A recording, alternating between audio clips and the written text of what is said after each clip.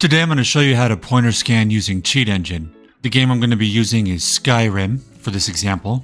First thing is to set up Cheat Engine. We need to make sure we're using the VEH bugger. If you use the Windows debugger, it has a habit of crashing. And I like to use hotkeys. Next scan change value, mine is F2. Next scan unchanged value, F3. You can use whatever hotkeys you'd like. It's just convenient. Let's go ahead and attach Skyrim. Here in Skyrim, we want to find the health address. Let's go to skills. So my health is 130.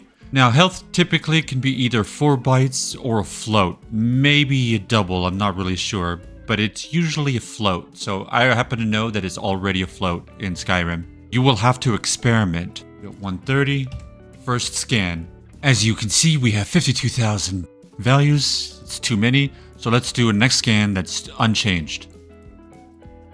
Press that a couple times. Doesn't look like it's happening anymore. Walk around a little bit. Do another scan, unchanged.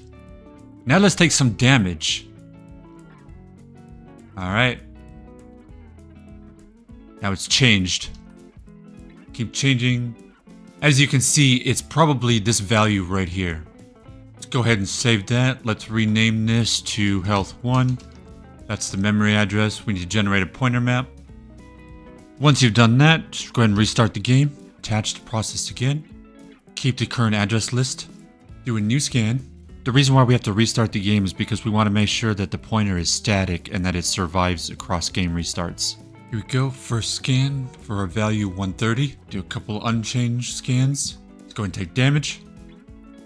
Values changed. Should be 112 right there, 113.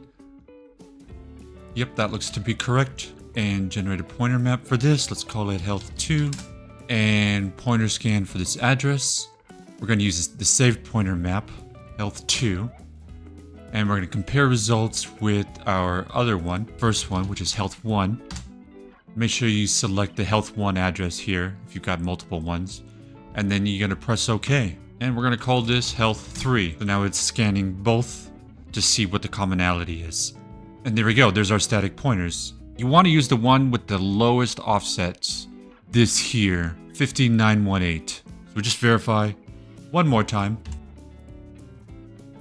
Let's go ahead and attach the process again.